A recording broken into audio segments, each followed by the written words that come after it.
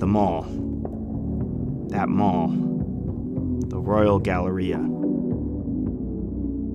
remember getting lost there once. When you finally emerge out of that corridor at the bottom of the escalator, the main mall just sort of occurs to you all at once. I'm Celia Maddux for KGEI Redwood Shores, and this is the first of a 6-part series on madness, machines, and melancholy in the mallscape of America. This is MallWalk.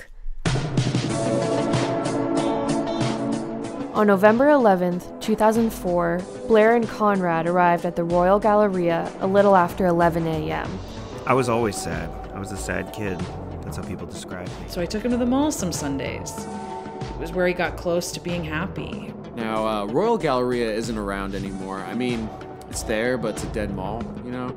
And the Royal Arcade was this real nondescript spot in the lobby of the movie theater. They had a lot of these medieval-themed games in the front. I played it there a few times, but then one time I went back and it was gone. Yeah, I remember it was called Otranto.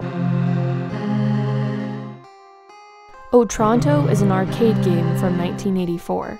Fewer than 50 machines were made. It is considered a lost game. I went up next to him and I stood next to him, but he was laser focused on the game.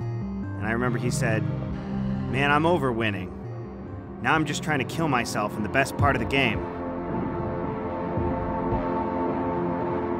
What happened later, I remembered. At the time, I might have thought, well, there was maybe indeed a body shop, a hot topic I've been right processing across it from ever since, but at that moment, we were just in survival mode. And then she pushed it friend open. really The alarm went off, and I was like, "Oh shit." She was like, "Come on." the Lego store, the Discovery Channel store, Great and hall. Sharper. William was crying through his drink at this Unmarked door. carousel. This long, We had weird our pipe. arms pressed to the ceiling because we could feel the air hockey table wobbling underneath us. The water hadn't come up above it. This is yet. the We're on story ground, floating of and the water of rushed a chance meeting between a teenage boy and a rare machine. That fucking kid. The silence gave way to all this screaming. But I remember the music was still playing. The music from the mall speakers. It was still playing behind the screams.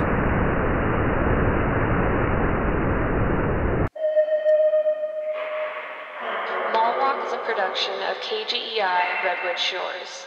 For episodes, show notes, and a complete track listing, visit our website, mallwalkpodcast.com.